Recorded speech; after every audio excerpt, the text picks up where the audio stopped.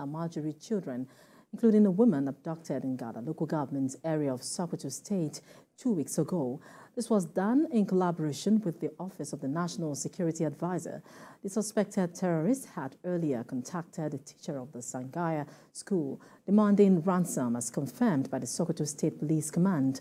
But 2 weeks after all, the abducted Almajiri children and the elderly woman abducted were rescued and rehabilitated by Sokoto State government.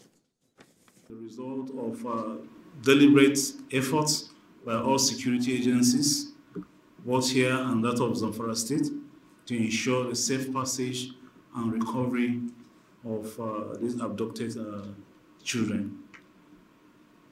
So we want to thank God Almighty for making this possible for us, and we want to assure the people of Sokoto State of our commitments to ensure that life and property are safe and secure, and our community are secured.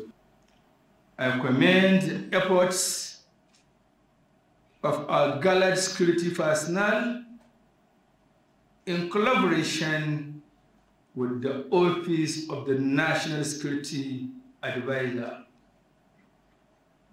With these joint efforts and for the bravery which has led to the rescue of these innocent souls.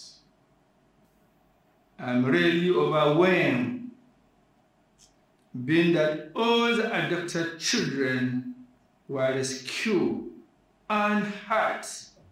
This is indeed a commendable effort that we should give glory to Almighty Allah.